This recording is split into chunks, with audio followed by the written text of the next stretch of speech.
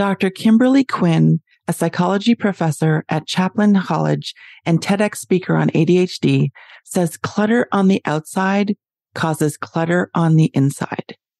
Research and my own clinical experience makes clear that ADHD can make it a challenge to stay organized, which can also cause clutter to pile up. Today, my guest is Wendy Zanders. She joins me to talk about clutter, the benefits of decluttering, and how to organize and declutter your space. Wendy is a Declutter Coach and professional organizer, and she is passionate about helping the special needs community take their homes and lives from overwhelmed to simplified. Millions of kids struggle with learning, processing, and social emotional difficulties. These challenges interfere with their ability to reach their full potential. Dr. Karen Wilson is here to help. Her extensive background in pediatric neuropsychology and higher education have prepared her for this unique mission. Listen as she delivers content to inform, educate, and empower parents and educators. This will enable you to identify challenges that kids face and get them on the road to achieving their full potential. This is Diverse Thinking, Different Learning by Child Nexus. Hi, Wendy. Welcome, welcome, welcome.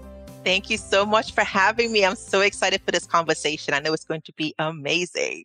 It is going to be amazing. And like we were saying just before we went on, it's been a while since we connected. Pre-pandemic for sure. It's been insane, but I'm so grateful to just kind of keep these connections going, whether you're local or you're international. I just love that we're able to connect through the airways. Absolutely. And I love it even more when we connect for a purpose, which is supporting kids who learn and think differently, kids who have, a diagnosis of a neurodevelopmental disorder. And I know that you've really honed in on this community. And so you are here. And, at the intro, I introduced kind of the topic of it, but I would love for you to talk about your journey because you had undiagnosed ADD as a child, and now you help special needs families get organized. I'd love for you to talk about that journey. Yes. So I am from Trinidad and Tobago, and we moved to the United States when I was 14 years old. And even looking back at my time back in Trinidad and Tobago, I was realizing that my parents, they had me in tutoring, and the parent-teacher conferences were, Wendy can't even hear a pin drop. She was so distracted. But it was just me being nosy. At least that's how they kind of summed it up. Okay, Wendy, focus. Stop being so nosy. Stop being everybody's business. Focus on your schoolwork. And the way they my parents kind of went about it was just giving me more tutoring because I wasn't getting the information. And the more tutoring there was, the less I was retaining. So we just kind of stopped the tutoring, and I was just able to just kind of flow through, just do my thing. I was a B student, so I just, the information just kind of came or it didn't. And that's just kind of how I kind of went through, at least the first 14 years of my life. Moving here to America, and just kind of being on the honor roll, I was able to find ways to learn. So I was doing the Pomodoro method before I even knew what that was. So I had a little sister who would say, you are always studying, because my way of staying on the honor roll was to cram. So I was memorizing everything, holding the information in my brain. And then once that exam was done, don't ask me a single question. I have no idea. Right. But I got an A. Right. Yes. So with her, I said, okay, I'm going to study for 30 minutes. And then I'm going to play 2 games of cards with you. And that's that's the Pomodoro method. So it was just so crazy that I was able to just kind of retain this information. And then on Friday afternoons, I found myself cleaning and organizing my room as a way to de-stress. And I didn't realize that even now, that's how I function. When I'm high stressed and I'm just overwhelmed, I declutter. And it calms me down. So just kind of looking back at my childhood, realizing that's what I was doing. And I've applied it to my clients and just other ways of life. I joined the military when I was 17. And again, still undiagnosed ADHD. But because the military had that structure, I was able to thrive. I was able to memorize my general orders, memorize my ranks, and I'm very visual. So I'm able to hold the information in my brain and just be able to retain it that way. So just with the military, I did 8 years in the military, and just holding that structure has really helped me in all areas of my life. Even when I'm working with clients, I always try to have a formula. Okay, we're decluttering a bedroom, or maybe somebody comes to me and say, my whole house is a mess Right. and I need support. But we always have to find that starting spot. I never recommend just kind of cherry picking throughout the house. That doesn't work. Because the thing is, if you do that, 2 hours will go by and you realize, oh my goodness, I am exhausted. And you look around And it doesn't look and any it different. feels like you made a bigger mess, Right. right? Right. So I always say, pick a room, pick a drawer, pick a cabinet, something. So when you do feel tired, you can look back and say, look at what I've gotten done. So you can kind of track your progress that way. Right. Now you help families identify, what really has created the disorder in their lives. And you help them create systems so that they can get back in control of their home environment. And that is a struggle for many of the individuals that we work with. We know that for individuals with ADHD, there are often significant issues with executive functioning, which includes organization. And Dr. Kimberly Quinn, who I referenced at when I was doing the intro to this episode, she has said that minimalism is the way to go for an overwhelmed executive functioning system. Yes. And that made me think about the work that you do, because many parents can identify with the challenges of managing family and work and kids' schedules and meals and home management, the physical space. When you have ADHD and you have a child with ADHD, staying organized can feel impossible. And where do you start, Wendy, if that is you as a parent? Yes. So I'm going to talk about the academic piece as well as in the home, because I didn't get my diagnosis until my son, he's 16 now. But when he wasn't around, I believe it was like first grade, the teacher started saying, I think there's something there. Even in kindergarten, I think there's something there.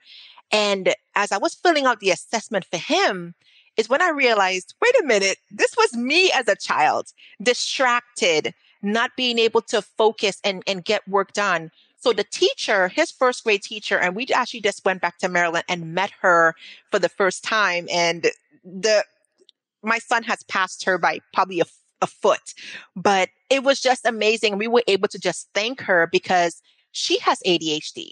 So she really partnered with us to help him get his diagnosis. And before he even got his diagnosis, she was sending home assignments. If there were 6 math problems on the paper, she was telling us, okay, I want you to cover up 5 of the problems and only have the one problem that you're working on and just work on that. And that was even before I even started my business. So just her helping us strategize and get the work done. She might even assign only 3 problems out of the 6. So it wasn't about, the whole page have to be done. It was more of, does he get the concept?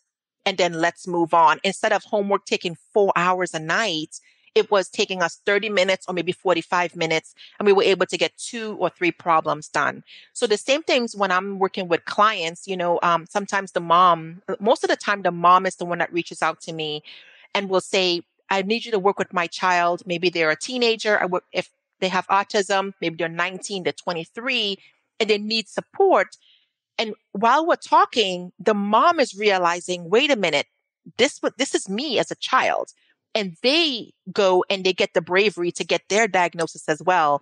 That helped me get my diagnosis. So a lot of times when I'm working with, whether it's with a child, maybe the child might be 5 years old, even if the child is blind or has cerebral palsy, there is still something we can do to give that child that sense of accomplishment, a sense of responsibility. And then I'm able to partner with the family. So decluttering is not just me and the child. Sometimes you need the whole family to come alongside because it's a family dynamic, not just about the child in a disorganized room. It's bigger than that most of the times. Absolutely. And I hear that from parents as well, like on 2 points. One is the parent who's sitting there bringing their child to be assessed and then realizing this was me. And then saying to me, do you also assess adults? Because they're realizing they're seeing some of the same things.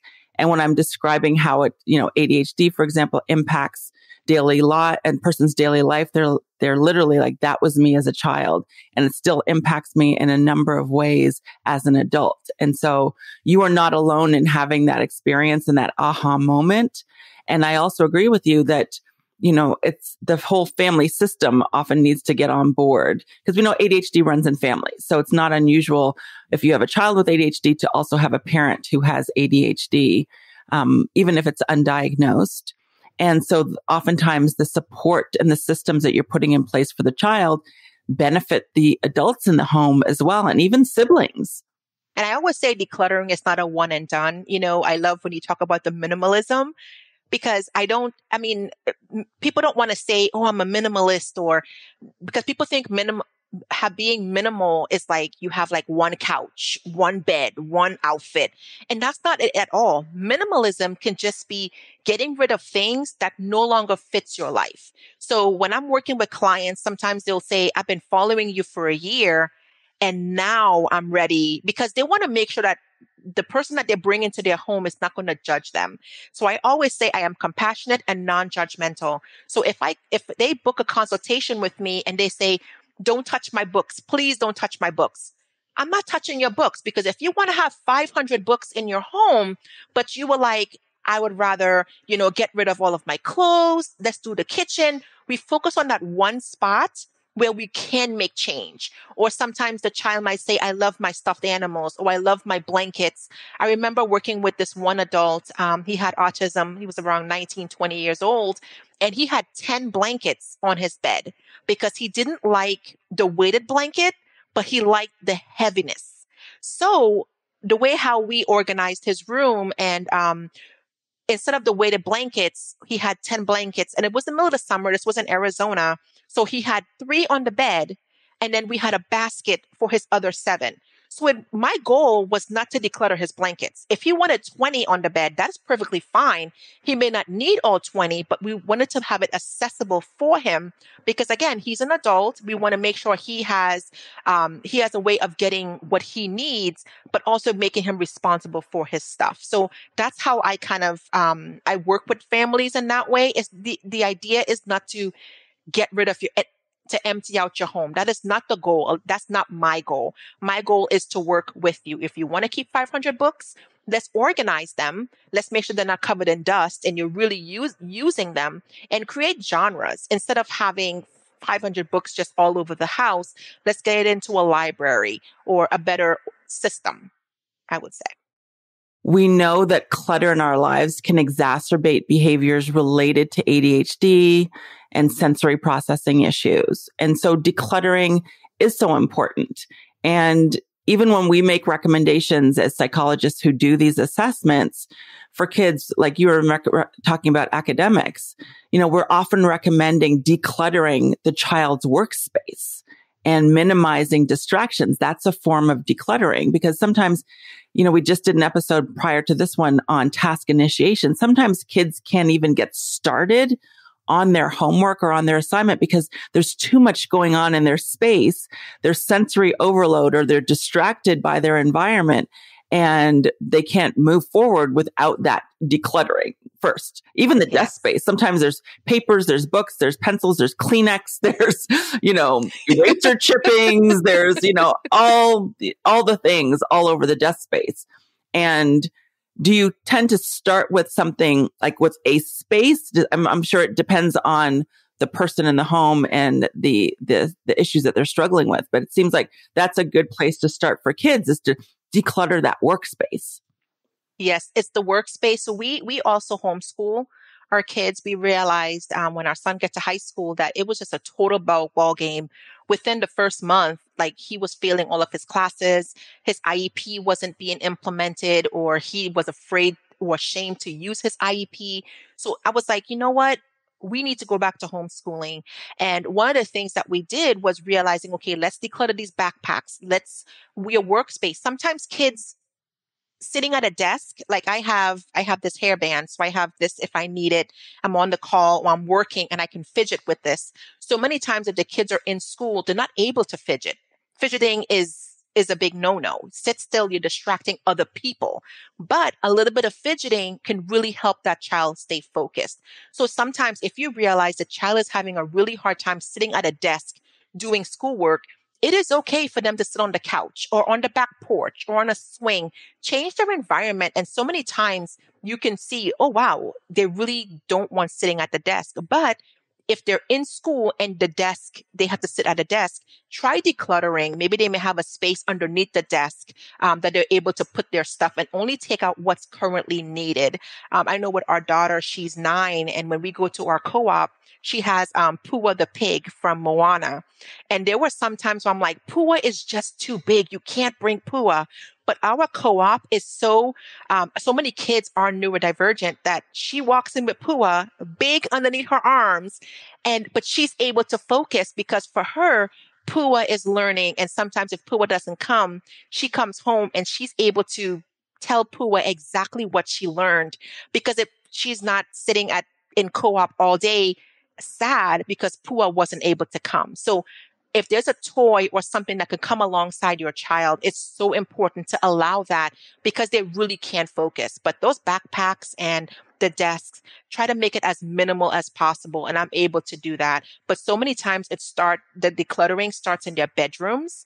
The mom will say, I need them to declutter their bedrooms. And while we're decluttering the bedrooms, we find a backpack. We find lunches that didn't eat in the backpack, or they will say, the teacher is saying for them to declutter their backpacks and their desk at the co-op is, disorganized. So it flows into other areas of their life. So many times decluttering the bedroom is a great place to start, but not always. Mm-hmm. Not always. So it really depends on the child and on the family, I'm sure, in terms of what makes sense for the family and what's interfering with getting things done. And then also depends on how old the child is, let them pick out their own stuff. So many times I know we're talking about desks, but sometimes just sitting there distracted because the shirt that you made them wear has a tag or it's sensory. So also when we're working on the bedrooms, we're working on the closet. Sometimes we start in the closet instead of like under their bed. We start in the closet. And I always ask the mom beforehand when we're on the consultation, I said, how involved do you want to be? So even if the child is 5 years old and the mom says, I don't care if there's only 2 items left in their closet and I know they're going to wear it, that's fine. You can get rid of it. And so many times I have the mom look at what was donated to kind of really make sure that it's what the child really wants. But the closet is so filled with items that the kids will never wear, but the parents is forcing it on the child. So I always say, if you're realizing that you're buying a whole bunch of clothes and the child is wearing that same 3 shirts, check the texture. It might be a texture thing. And the next time you go shopping, empower the child to go pick out their own clothes, because you will see that they really will wear what they pick out versus we're forcing them to wear certain items that's itchy or restrictive. So I start there as well. And that's a great proactive, tool, is that, in advance you plan to collaborate with the child in terms of what it is they're going to wear, because the last thing you want is, a number of pieces of clothing piling up in their bedroom, again, with the tag still on them that they're not going to wear. Right. And then it ends up falling on the ground because if the child have fine motor skills and they're not able to put the items back on the hanger, then it's on the ground. You're thinking it's dirty. You wash it. You put it back in there for them to wear. They're just not going to wear it. And I always say that we're raising somebody's husband. We're raising somebody's wife. So yes, we are raising children, but we really want to teach these life skills. And that's how I approach it. These are life skills that the child is going to be 18, 19, 20 and move out. And we want to be able to enable them to go forward and, take care of themselves. We don't want to parent them for the rest of their lives. So I always say start now, even if it's at 5 years old, give them these small things that they can be empowered to take over. It kind of lessens our burden as well. And we come alongside and partner with them to support them. Absolutely. And it feels also when the family and the parents are involved in their own decluttering, you're modeling that organizational system for your child. I'm a big believer in having a place for everything, having bins and labeling some of those bins. These are Christmas ornaments. So you're not tearing the house apart. looking for Christmas ornaments every year, right? Everything has a place. Are there things that you recommend or strategies you recommend for parents for decluttering the home? I know you talked about choosing one place to begin. Are there strategies in terms of organizing things that pile up? Yes. I was actually in Costco on Monday, and they are selling, even in Target this morning, they are selling these organizational systems like $200, $100. And so many times people think that's what I need to make me organized. Don't buy those things. When I'm working with clients, sometimes they'll say, what do I need to buy before you get here? Do I need to buy bins? Do I need to buy labels and all these things? That doesn't make you organized. Decluttering makes you organized. That is that first level, because you can go out and buy a container, but then by the time you declutter, you're left with half of what you really need. And now the container is too big. So I always say declutter first. And then if you want to do bins and labels, I'll leave that as homework, because that does not light my soul on fire at all. So I will leave that as homework, but the decluttering is what really keeps families stuck. So once they declutter, and they want to move on to bins and labels, I kind of empower them as homework, and they can, show me I can show them tips. I can show them bins and things like that. But honestly, when people buy those container and systems, it ends up just sitting in the corner collecting dust, because now they have all these big hopes and dreams for organizing their life. And by the time they just buy that system, now they're overwhelmed and now they're stuck. And they're not able to move forward. Or they say, you know what, I'm going to clean the kitchen, and we get this zap of hyper focus, right? Yeah. And they pull everything down, and within 2 hours, they're like, what did I just do? And now your kitchen is a complete mess. So for me, when it comes to systems, yes, if you want to have bins and labels, that's all great. But I really break down, even if it's just a cabinet and there's 4 shelves, I always say, start with the top shelf, wipe it down, let it dry, sort what's in there, and then put it back. If you have more energy, great. Let's move to the next shelf. Because even if you run out of steam, you've only have 1 shelf worth of clutter that's on your cabinet, versus trying to do all or nothing. So many times it's an all or nothing thing with neurodivergent brains. So I always try to break it down into small bite-sized pieces. So definitely start with the decluttering, and don't worry about the big systems that they're selling out there. Sometimes it makes us feel like we failed when we're not able to implement, when we're just overwhelmed, and we need a smaller strategy to do that. Right. And so what is your definition of decluttering? Because I think some people kind of use decluttering in organization like the bins. That's part of my decluttering. But it sounds like decluttering for you is getting rid of things that no longer serve you. Yes. That's decluttering. And if you want to organize, I always say there's 3 levels to getting organized. Decluttering, you have to declutter first. Even if it's just going through your closet, maybe you've pared down last month and you say, you know what, I feel like I still have too much stuff here. Even if you declutter and you go through your closet one more time and you pull out 1 to 2 items, you've decluttered, because now you're saying, everything in my closet is what I want to keep. If you have 10 loads of laundry to do, and your family is not walking around naked, it's time to declutter your clothes, because then it's too much. It's gotten out of hand. It's gotten out of control. So I would say start with decluttering your clothes, because if you still have clothes in the closet, that has meant that you're never going to wear it. You're waiting for the load of laundry to be done so you can put back on those same clothes because those are your favorites. Right. Yeah. So I always say declutter, and then you start organizing. So you declutter what you have. You start saying, okay, here's where all my shirts are going to go. Here's where all the, pants and everything is going to go. And then the next step would be, okay, let me get that container to put it in with labels and all those things. But just having your stuff on the shelf, even if it's not in a container, is organized. Right. And if there's a really good feeling associated with post decluttering.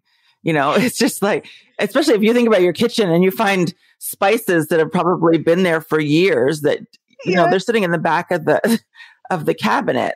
And, yes. Why is this still here? Right.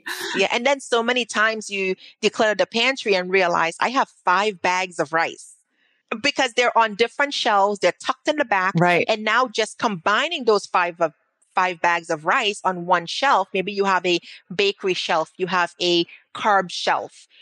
You're organized. It doesn't have to be, it's not just because it's not in a pretty bin with labels doesn't mean that you're not organized. And I think we need to change the definition of what organizing means and what decluttering means. It's not getting rid of everything. It's just getting rid of those things that no longer serve you. So if you need 5 bags of rice because you have a large family, then, you're not over hoarding. You're not over keeping of things. That's how much you need for your family. Right. And don't look at other families too and say, well, oh my gosh, they have white couches and their house is immaculate. Well, they probably don't have children, because I would love to know families that have white couches with children.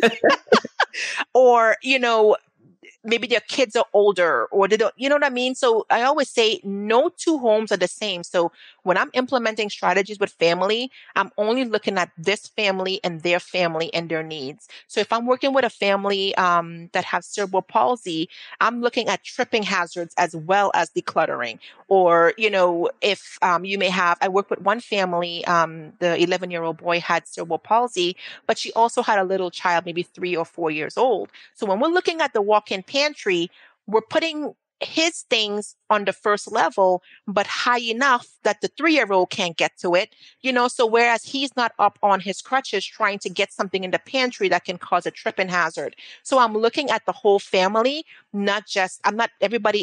all families are not the same. So I always look at their dynamic and what they need as we are decluttering. Right. And that, I love that tactic and that strategy, because again, it's about things being accessible, right? And being able to get them when you need them. And even when you talked about the example of the bags of rice, you can have 5 bags of rice, but if you don't know where they are, then that's the problem. It's the problem Right. is that I don't know where my rice is. And now I'm going to the grocery store to get more, not realizing that I have those 5 bags in the pantry because I can't find them in there. And I have found that when I'm organized, my brain is much more clear and I'm able to function better. Sometimes I can't even, like I talked about task initiation, get started unless things are out of my way, Right. And there's so many times it's like we have, like on our computer, we have like 50 tabs open. And sometimes it's just making a list and closing those tabs, or, having a folder that says, my brain dump, and just putting those tabs in there so you can kind of clean up your desk space so you can start fresh. Even if you might reopen half of those tabs again, it's still okay to, just close those tabs, even if you're going to bed. And that's my goal, is trying to close down my computer every single night, so the tabs in my brain are closed. Yes. Because then we're always thinking about something. And I'm glad you mentioned that brain dump, because so many kids and adults struggle to organize their own brain space. There's just so much in there that they need to unload a lot of it, particularly if those adults even have working memory issues, which we know is common in individuals with ADHD. There's only so much space in your working memory system. And if you're trying to hold too many things in there, like too many tabs open, you're going to start forgetting. So decluttering the mind, and you used an example of, writing things down rather than having all those tabs open, is so important. And it's not just, the tabs too. It's all the different hats that we're wearing. Because sometimes you can have 50 tabs. One's grocery shopping, one's the school list, one's something for your business, one's this. So sometimes it's just closing off those tabs, but then also compartmentalizing. Yes. Business, family, kids, co-op, homeschool, all these different tabs and folders, right, that we have open in the brain as well. Absolutely. So it's prioritizing, after you're kind of decluttering. I'm thinking about all of that. Like cognitive decluttering is prioritizing part of that. I know you mentioned like writing it down. So making lists, it seems, would be part of that. Maybe even using technology reminders. So you don't have to rely on holding all of those instructions and those things you have to do, those to-do lists, in your working memory. And then prioritizing, okay, what needs to be first? My kids know if it's not on the calendar, it's not going to happen. So I have a paper calendar and I have a Google calendar for the family. So I have something on the calendar. My husband gets he gets an invite. My son gets an invite. He's 16 now. So even though we homeschool, he works at Chick-fil-A. So he knows where we are, my 9-year-old, because I always say my whole family, we're neurodivergent. And I always say I'm the most functioning. So I have to keep all the trains running on track. Everybody knows where everybody is. But my daughter knows, like, if we're scheduling a play date, she was like, okay, put on the calendar now. I'm like, yeah, in a minute. She's like, no, because if you don't put it on the calendar, it's not going to happen. So I need you to stop and put it on the calendar. Yes, absolutely. Put it on the calendar. Yes. Yes. I say that to my husband all the time. It's like, is it on the calendar? If he takes the kids to get their dentist appointment and the dentist gives him the follow-up time, if it's not on the calendar, I'm not going to know about it. One of the things that I do with doctor's appointments, that my daughter, she has braces. So when we leave that session, before I leave, I book the next session and I'm there on my phone and they're like, do you need a paper thing? No. I do not need a paper reminder. I'm putting it on my calendar right now. Right. So if you're going for a haircut, before you leave the barber chair, book the next session. So that's how we do it as much as we can. The annual physical, sometimes they don't book a year out, but put something on your calendar saying maybe 6 months out, book your annual physical. So always have something on the calendar with reminders to really help us as well. Yes, because even after you do the brain dump, of all the things that need to be done, then you have to figure out the order to do them in and prioritizing, like you're saying, and when do you need to do them? So having it on the calendar, book your annual, book your kids' follow-up, remember to re-register them for soccer, all of that is on the calendar. So you're not having to, again, hold all of that in. Yeah. And then show the kids how you're doing it also. So you're also teaching them, okay, if it's on the calendar, it's not going to happen. Maybe you have a teenager who is in soccer and doing all these things, and realizing don't have 4 and 5 different calendars. Have one calendar because you're the only person. So you have one life, one calendar, and everything flows to it. So just kind of helping them think about long-term as an adult. Here's a strategy that you can implement. Yes. And I love what you said about having the digital calendar, because I use Google Calendar, but also having the physical calendar because we have one on our refrigerator. So I know, when is pizza Tuesdays, for the kids. I know that I don't have to make a lunch, but this week I made lunch on Pizza Tuesday and I'm unpacking the lunches and I'm like, why did you eat your lunch? And they're like, it's pizza day. Pizza Tuesday. Yes. Okay. And then sometimes writing things down helps you remember also. Yeah. So Post-its are my friend. If I put a Post-it near their lunch bags, then I would have remembered. And one thing that I do when it comes to the decluttering is helping those kids identify, and even as I love checklists. For me, I like when you make that brain dump, have like little squares next to it. Even if you did something and you forgot to do it, put on the list and check it off. That's what I do. There's satisfaction in that check mark. Yes. And that helps the kids too. If we've decluttered their bedroom and we come and, they're maintaining their room, they have a checklist. Okay, is my bed, is there clothes in the bed? Check underneath the bed. Check the closet. Is there clothes in the closet that I no longer want to do? Check your toy. If you have a toy room or you have a toy area in your room, check there. Are there toys that's broken? So they can always go back and check off those spaces and kind of reset their rooms or reset their other spaces. That's a great way to help them as well. Wonderful. Now, Wendy, this time has gone by so quickly, and this has been such a great conversation. I feel like I could talk to you for another 30 minutes. But any final words or suggestions for parents who may feel overwhelmed by the clutter in their lives, in their family's life? Yes, I would say don't stay stuck. So many times people are ashamed. There's clients that have reached out to me for consultations and said, Wendy, are you sure you want to come? Like their session would be like tomorrow. And they would send me a text saying, are you sure you want to come? It's pretty bad. So just make sure if you're reaching out to someone for help, make sure that person is compassionate and non-judgmental. If you sense any whiff of judgmental, if they're being judgmental, do not go with that person. Book a consultation with them, show up on Zoom, let them see your spaces. And if you're not ready, it's okay, but don't stay in shame. Don't stay stuck. Reach out for support.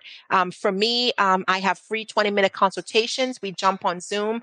I am here in Florida, in Jacksonville, Florida, and I travel. We just moved from Arizona, and I also serve clients in Maryland as well. But I also have an online community. I have a membership for special needs community, and we would love to have you in there if you're not able to, or maybe you're not comfortable having somebody come into your home right away. There is support for you as well. But book that consultation and just really let them know what's happening. Maybe you may suspect that you have special needs. Your child may have special needs, your spouse, and just really let them know. And I hope that you get the support that you need, because it's really needed. And in 2023, let's reclaim our homes and our lives. Yes. Now, if listeners want to get in touch with you, what is the best way for them to connect with you, Wendy? Yes. So my website is yourdecluttercoach.com. And then also, if you want to know more about my membership and maybe join a free co-working session once a week, we jump on Zoom, because I have found that a lot of my clients, they may go out and buy courses, or they'll buy all the things, right? They search on Pinterest and they realize, I'm not able to implement these things. I'm a take action person. So we jump on Zoom 90 minutes every single week. And I always ask, what are you working on today? Some people just sit there and fold their laundry because it's it's painful for them to do on their own. So we all jump on Zoom. Everybody's working on different things for 90 minutes. And I have a free trial on there. So it's yourdecluttercoach.com/trial. And you can try out a 90-minute co-working session with us. Wonderful. And I will be sure to put links in the show notes for those of you listening and who want to connect with Wendy. Wendy, thank you so much for joining me here today. It's been a great conversation. Yes, it has been absolutely amazing. Thank you so much for having me. I hope you enjoyed this conversation with Wendy. If you want more information from her about how to declutter and create systems in your home, make sure you reach out to her directly. Her information is in the show notes. Thank you so much for listening, and I'll see you next time. Thanks for listening to Diverse Thinking, Different Learning by Child Nexus. For more resources, visit us online at childnexus.com.